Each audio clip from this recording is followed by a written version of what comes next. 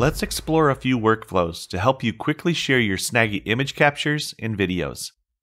With a selected capture on your canvas, one of the quickest ways to share it is to click the Copy All button.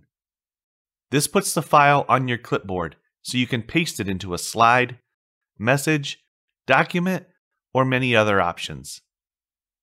The Share Link button uploads your image or video to TechSmith's screencast and copies a link to your clipboard to share with anyone, anywhere. Check out the Share Link tutorial to learn more about the benefits of sharing to screencast, especially the Conversations feature. Now let's turn our focus to the Share drop-down button to see a list of additional share options. If you have Microsoft Office installed on your computer, click PowerPoint to send the selected image directly to a slide in your presentation. To customize how you share images to PowerPoint, click this menu and select Options. Choose to add the image to the currently selected slide or insert into a new slide. Click File to save directly to your computer or to a network drive. Choose from many types of file formats, including the most common JPEG or PNG.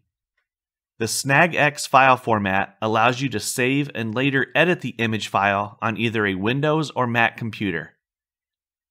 This can be very helpful if you've added any annotations or effects to the image capture and may want to make changes later. If you have a video selected on your canvas, only options that support video show as available. Select File to save an MP4 to your computer or network drive. One of my favorite share options is the ability to send images or videos to a cloud destination, like Dropbox, Google Drive, YouTube, or as I mentioned earlier, Screencast. Once the media is uploaded, a notification appears and the URL is automatically added to your clipboard.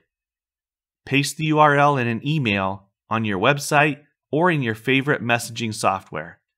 When the recipient clicks the link, it takes them directly to the hosted destination to view the media that you shared with them. Here's a tip. If you ever need that shareable link again, click on Share History and use the buttons to open or copy the link to the media to reshare with someone. It's good to note that the Share History only displays media shared to the different cloud destinations. Now it's your turn.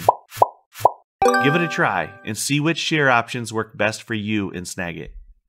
Thanks for watching.